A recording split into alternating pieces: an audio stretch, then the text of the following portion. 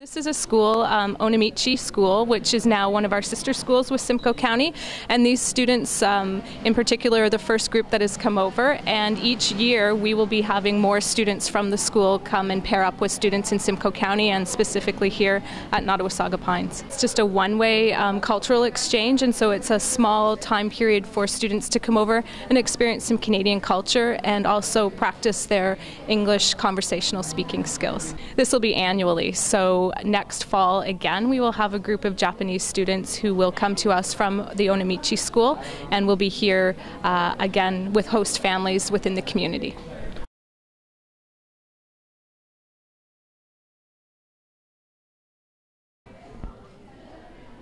As the students of Onamichi partake in origami, they also interact with the students of Nottawasaga Pines. Hi. So he's the Red Leaf coordinator, Japanese Red Leaf coordinator. All right, so how do you think the Red Leaf program has affected the students here, both the Japan students and even the Canadian students?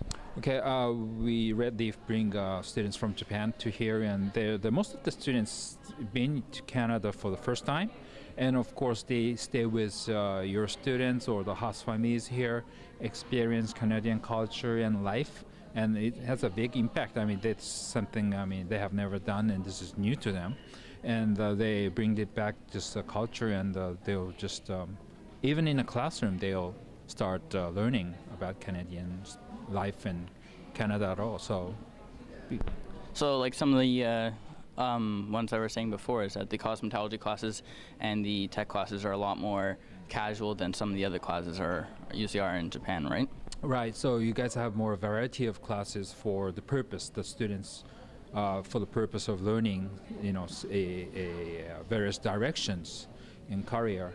But in Japan, mostly they just, academic-wise, they just study for the university, that's it. So it's a big difference here. All right, thank you for that. Right.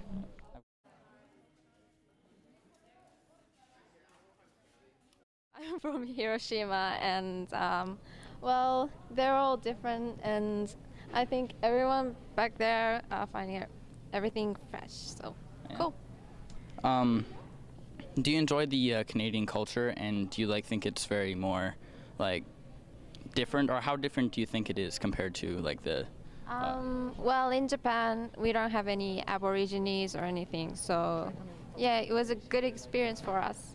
How long have you been able to fluently speak English? Was it affected back from where you came from, or did it just suddenly start learning it now? Well, I lived in Australia for a few years, so yeah. Have you learned anything interesting around here about the culture, different social interactions, anything like that? Well, what I found most interesting when I came here is there's a cosmetology class, right? Yeah, that was really cool. Oh yeah, you guys got your nails done and whatnot. Also, I heard you guys went to Niagara Falls the other day. How did you like that? Well, it was amazing, spectacular, except we didn't get to go on the Maid of the Mist, so yeah, we just went up that tower. Well, I asked some of their students what's different about their school and our school, and they said they would never talk when their teacher is talking. And they said they would never bring their cell phone into the building. So it's a little bit different. Yeah, it's a lot more academic and a lot less casual than it normally is in here. They're not used to our arts courses. They don't have cosmetology and phys ed and art. That's not a course. That's just something they do for fun after school. Yeah, and also all this is funded or brought by the Red Leaf program. What do you think of the Red Leaf program? Do you think it's a good idea, or what's your opinion on it? I think it's a great program because it's really interesting for our students to be able to interact with students from a different culture and learn what happens over there, and they get to see what it's like in Canadian schools. And how do you think this is going to affect either the Nottawasaga Pines students or the Japanese students later on in their life? Well, we're having some more students come from Japan later this year, and I think our students are really excited to get to meet new students and continue this program in future years. All right, thank you. Their school is more academically based, so they really enjoyed getting into our cosmetology classes and our tech classes and phys ed and art, which was something very different for them. So I think that was a really neat experience that they had. So how they got their nails done in the cosmetology class, how do you think that they like that? Because what I saw, they really enjoyed that. They loved it. And the girls had all their hair curled, and they just thought it was really neat to have that opportunity to get in and have something different, because they do not have cosmetology there. Yeah. So you are the vice principal of the school? Yes, I am. All right. So far, how do you like this the culture and the social interactions and whatnot of Canada? Oh, that was great. Students are having great time, and they enjoy the stay here in Otasaga High School very much. Yes. I also saw or heard that the other day the students went to Niagara Falls. How do you think that went? That was spectacular. It's amazing. It's a huge fall. So the students enjoyed it very much. Yeah. Yes. That's what I heard. One of them said that going to Niagara Falls was just so much different than what they're normally used to. Very different, yes. Yeah. So have you ever done origami or anything like this before? Absolutely not. This is my first time. Oh, is that the one you made?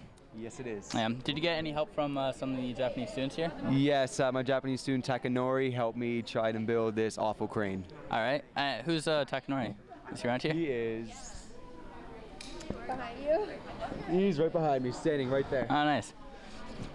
So, is there anything else you'd like to say about this sort of origami stuff like this? I think it's really cool, except for the fact that it's extremely difficult, and I think it takes a lot of practice to do.